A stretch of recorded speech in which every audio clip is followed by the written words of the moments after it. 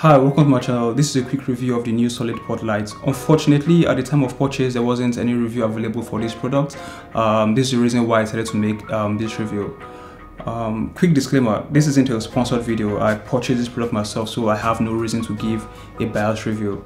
Most of us in the film business, in one way or the other, have had to deal with the expensive issue of recording high raw data into CFast cards.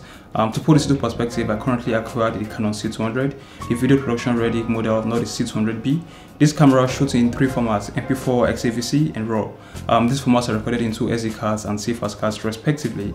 If I want to maximize the full capability of this camera, I have to shoot in Canon RAW Lite, which is a 12-bit codec, a very huge codec.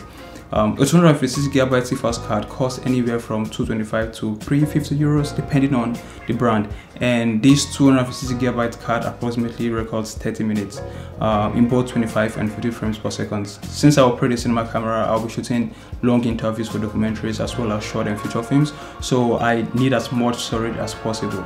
Let's assume I need 1TB CFast card to record continuously for 2 hours.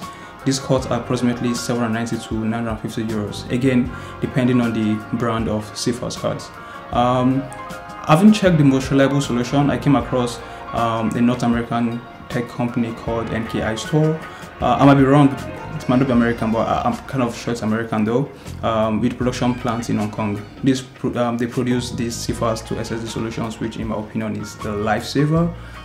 They have three models of this product: the SolidPod, the CFast 2.0 to SATA SSD, the slim modular CFast 2.0 to SATA as well. So, and I think the last one is the newest one, which is the SolidPod Lite CFast 2.0 to M.2 SATA SSD. So if you notice, the first two records to SATA, but this last one, the newest model, records to M.2 SATA SSD. They cost $239, $199, and $169 respectively. This review is about the latest model, which is the SolidPod Lite CFast 2.0 to M.2 SATA SSD, which costs $169 US. This particular model is the latest in their lineup of CFast 2 SSD solutions, and in my opinion, it is the best because it is slimmer, it is lighter, and it records to M.2 SSDs, which is cheaper, and it also has more single storage units compared to SATA SSDs. I currently own two SolidPod Lite units, the newest one, and I have 2TB of M.2 SATA SSDs installed in each unit. This gives me approximately 4 hours of recording time on each unit, making a total of 8 hours recording time. I do not think I need more than this for any project, considering I have 4 hours of recording time on each single unit.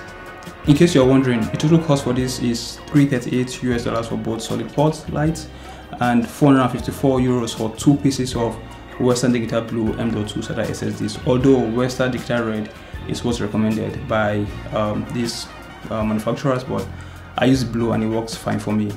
This means for approximately 792 euros, I get 8 hours of raw 12-bit recording. If this isn't a bargain, please kindly suggest a cheaper and a more reliable alternative compared to a 1TB CFast card, which costs now around 50 euros for 2 hours of raw recording time. When you order the SolidPod Lite, it comes with every tool you need for setup. This includes mounting brackets, some screws, and a screw tightener or untightener, which most of us have laying somewhere in our homes already. This can be mounted on your cage, rail, or directly on your camera with ease. The design is so simple, nothing fancy and colorful like the SolidPod Slim modular model, which is the second version. I really do not have a negative review about this product, but to make installation easier, it would have been nicer if the SSDs can be inserted into the system, just like the SolidPod Slim model, without having to unscrew the whole SSD unit. But I guess the absence of this configuration is why this model is this slim and light compared to these older models.